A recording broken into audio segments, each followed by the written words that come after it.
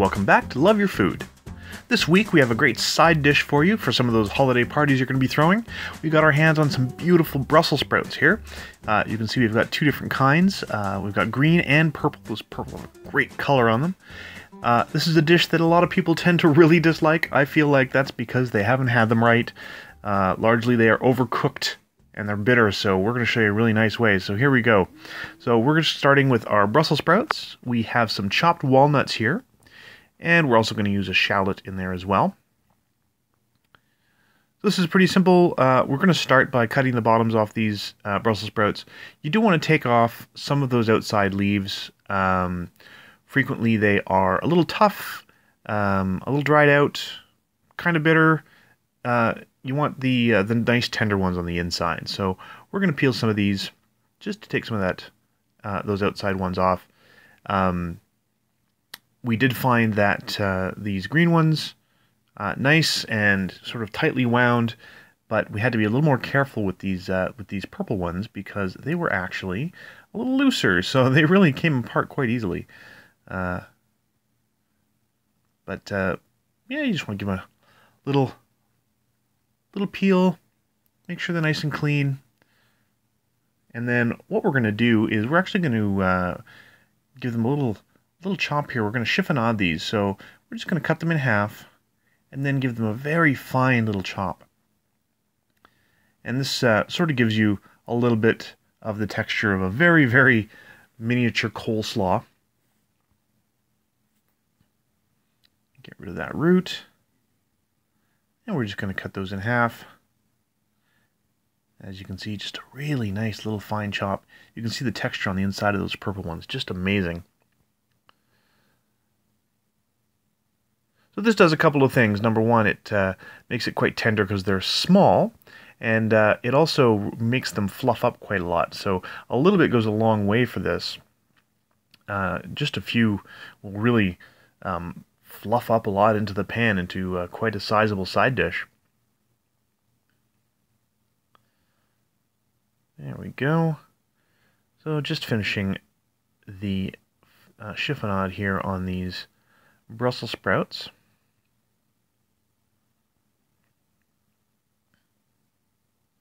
And there we go. So that's all going into the bowl.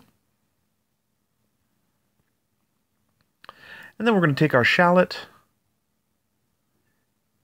and we're just going to cook this in with the Brussels sprouts. Now we've got those cut very, very finely, so we're also going to make sure that our shallot is cut pretty finely as well. So nice thin slices on the shallot as well. Of course, you're going to need a very sharp knife for this. Make sure your kitchen knife is extremely sharp, and it'll allow you to have those beautiful thin, perfect slices. Just use your knuckle as the guide, as you see Chef Caleb here. And you don't want to use the root, so you can get rid of the root part.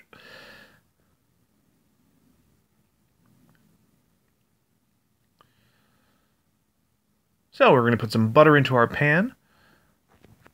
You can also use bacon grease for this. If you want to keep it vegan, you can also use olive oil or vegetable oil. And we're just going to put all of our veggies into the pan here. So all of the chiffonaded Brussels sprouts, as well as the shallots, a nice sprinkle of salt in there, a little bit of fresh cracked black pepper as well, and give it a little flip there. Make sure that you get a little bit of the butter on there, and we're also going to put our walnuts in. Now we do want to toast them a little bit, so make sure you make a little space for them. We're just going to let that cook for a little while. The Brussels sprouts are going to soften up a little bit, and those walnuts are just going to toast on the heat a little bit there as well.